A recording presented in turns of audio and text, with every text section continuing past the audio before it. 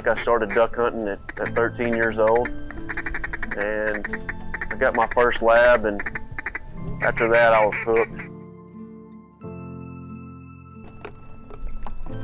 I believe the bond between me and Ryder's so strong just because he's on a daily basis with me, literally from the time I wake up till the time I go to bed, nearly every single day.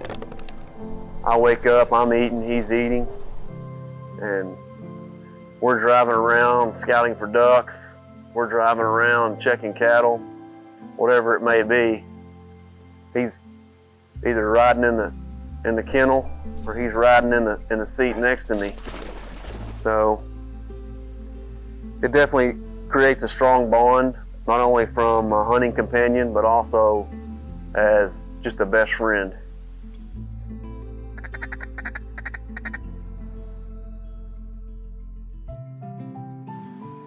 With this being Ryder's first season, you know, every single retrieve to me, it matters.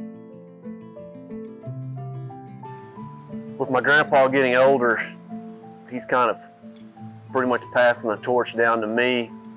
It's similar in the fact that my previous dog Majors passed the torch down to Ryder.